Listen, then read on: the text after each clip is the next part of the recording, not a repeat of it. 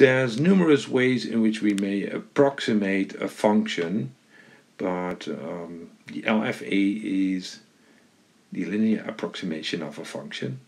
And once we know that f is differentiable in some point a, then it's also the linear function with the following two properties: that the function value in a agrees with that of f.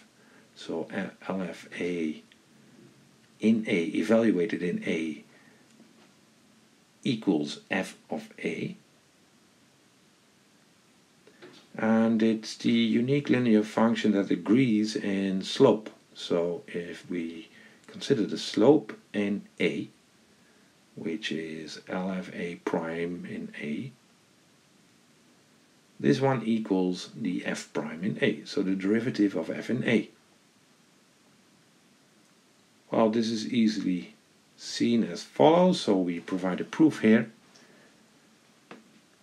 The proof goes as follows. Well, suppose we have another linear function with the same properties, so consider a function Lx equals cx plus d, where c and d are some constants in R.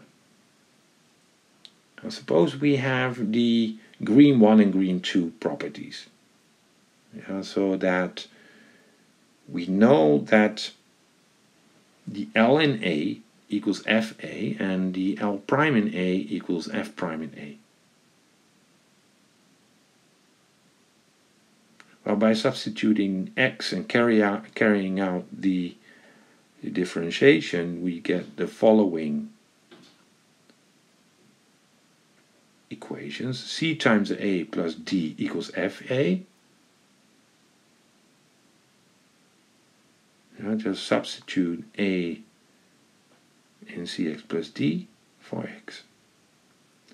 And differentiation returns the derivative c for the linear function, and it should equal f prime a. Now we may solve for c and d, since when c equals the f prime of a, and we substitute the value in the upper equation, we get d equals fa minus f prime a times a. So we immediately see that c and d are uniquely determined.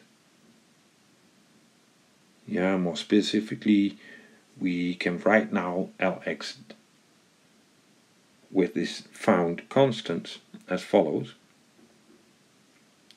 So L of x equals cx plus d. Well, c equals f prime a, so we get f prime a times x,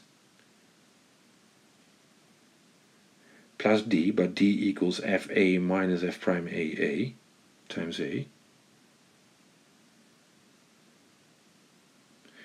And now gather all terms with the f prime, then we see that we're left with fa plus f prime a times x minus a. So we indeed get the description of the linear